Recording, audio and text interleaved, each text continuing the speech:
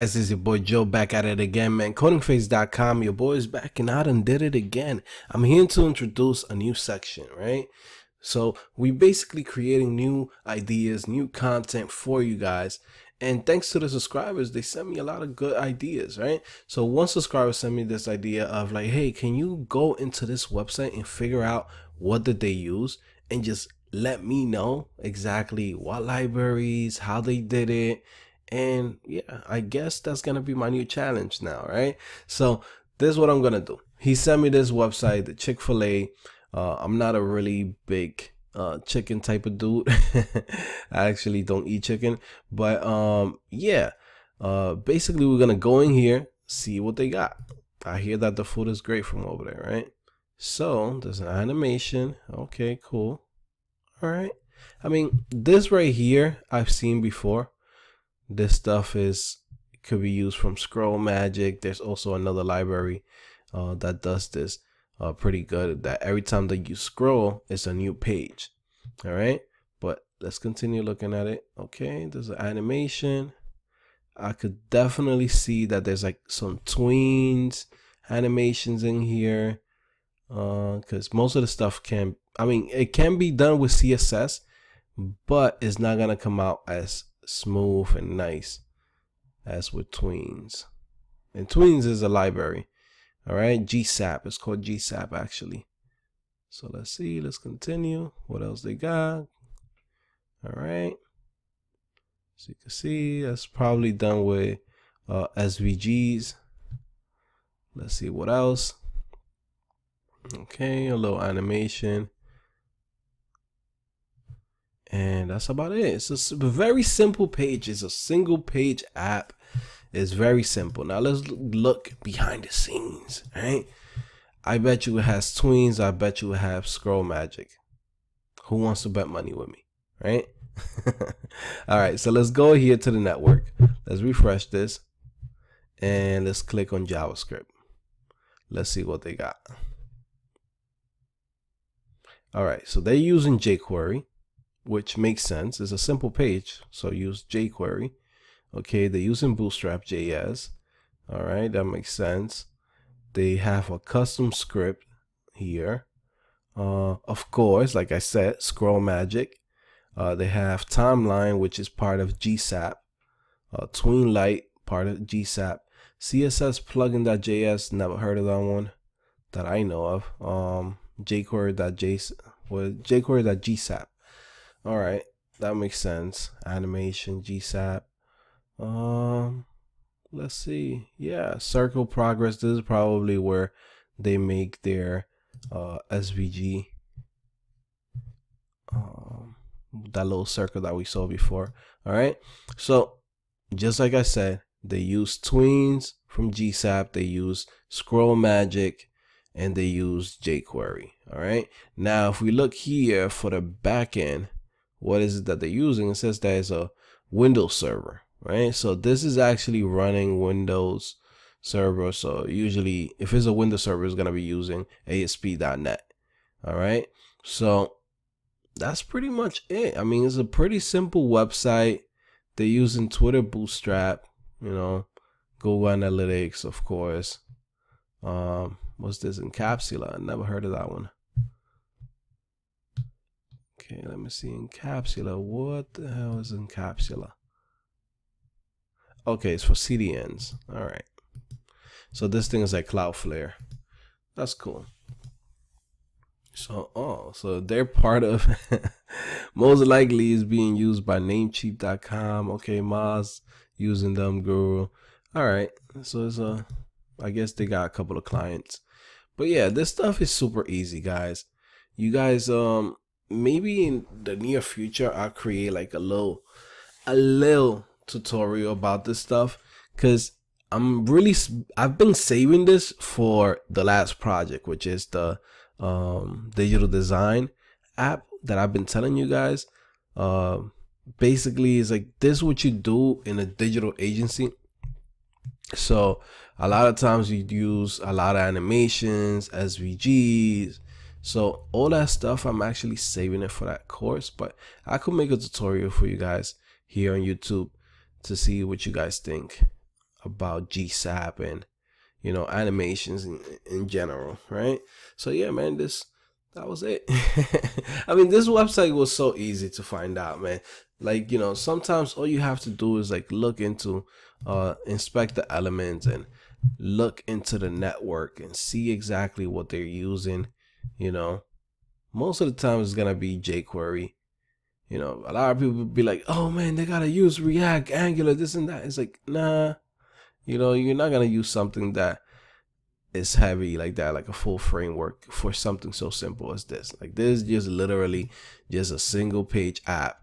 Like, me personally, I would have built it with Hyper App because it's so simple, right? But yeah, and then they have like a signing page, which is using Bootstrap. Okay, so this is interesting.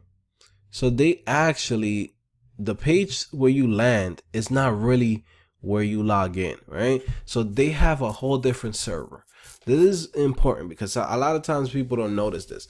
Like, you're on a website and then out of nowhere, the website kind of looks a little bit different. Usually what happens is you're on a whole different server, right? And that's what it is.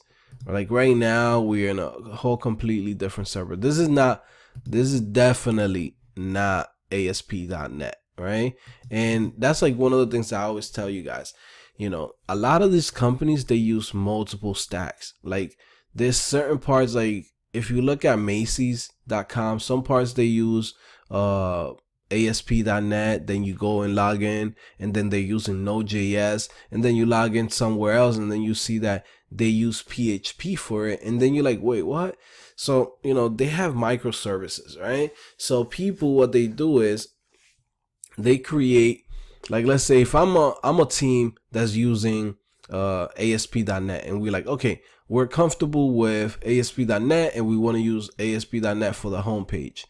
A lot of times they'll set up the homepage on a ASP.NET server, and then somewhere in the backend is connected to somewhere else, somewhere where it's more secure, or they might use a third party to actually use the logging authentication.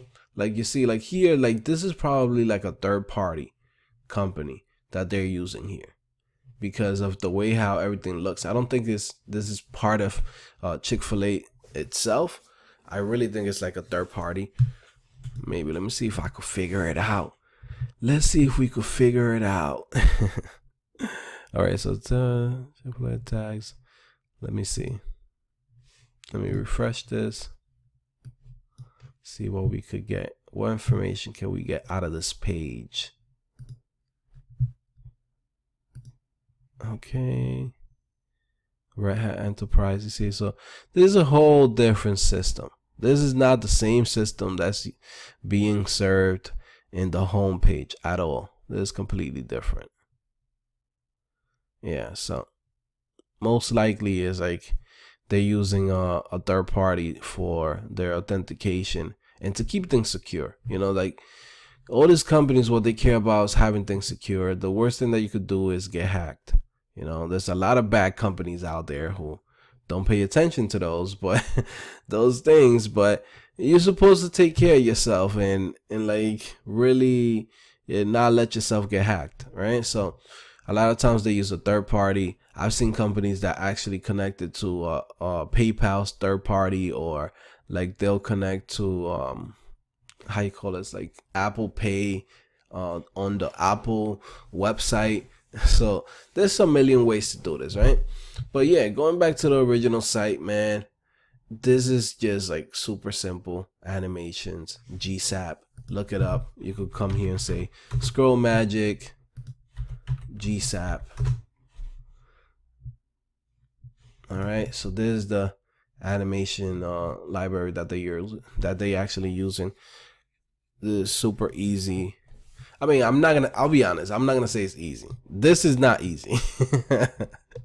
GSAP is not easy. It's something that you could get nice with, you know, with time, but it's definitely not easy. It's something that you specialize in.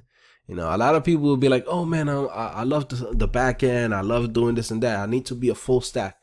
But at the same time, you could literally just specialize with, you know, animations and, you know, building cool stuff on the web.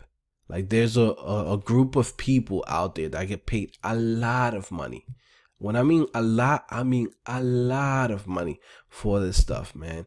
If you get really nice with GSAP and animations, trust me, guys, you're going to get hired by major design firms. And you know, once you're in, you're in. You know what I mean? Like I know a friend who has worked in like Nike. He did the Adidas website. He did like a whole bunch of stuff, man. Like they even moved them to London. Like if you really nice with it, like you could really become very, very powerful with this library of GSAP. There's this company, I think it's, let me see if it's Geeky Boy Games. Let me see. I'm gonna see if I find this company.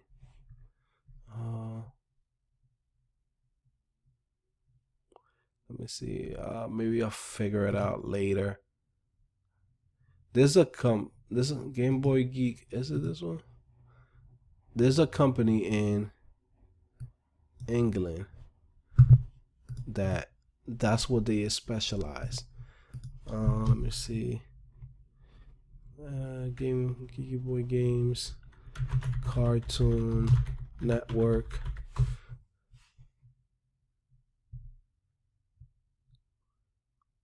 Where is it? Let me see if I figure it out. If I figure it out, I'll give you the company so you guys could take a look at what they do. Cartoon Network football.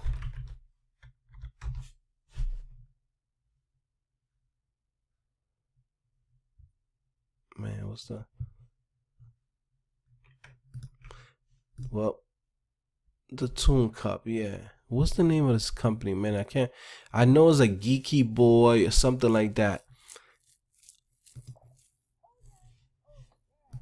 Goddamn Mario. But yeah, they basically looked this up. Toon Cup football games, Cartoon Network. They basically created that, and they're a huge company in England. They built a lot of companies, like cool little things like that.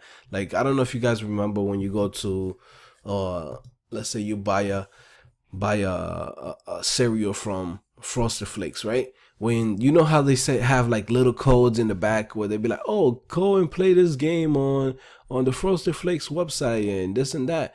Like those guys, they build those games, right? Now there's a whole bunch of companies like this all over the world, you know, digital agencies that, you know, big clients come in and tell them, hey, can you build us a cool website with nice animations and this and that? And they get paid a lot of money. Usually it'll be like something like a single page app, like that Chick-fil-A website. This probably some digital agency probably got like $20,000-$30,000 for this, right? Now, is this website difficult? No. Just this landing page alone is probably gonna take, I don't know, maybe 2 weeks, right? So after 2 weeks, they create this thing and they get paid $30,000. The owners of the digital agency get paid the most, but the clients, they understand. They're like, okay, we're getting top dollar stuff, you know. It's not like we picking up this guy from elance.com or something. Like there's like legit companies. All right. So anyways, man, if you have any other website that you wish for me to look at and tell you exactly what technologies they're using or how they built it, let me know. I'll help you out and I'll look at it. All right, guys. So I'll see you guys later. This is CodingPhase.com. Make sure you subscribe. Make sure you go to my website, CodingPhase.com. When you go to CodingPhase.com, man, listen, you're getting pretty much like real life projects, man. Real life projects and real life scenarios.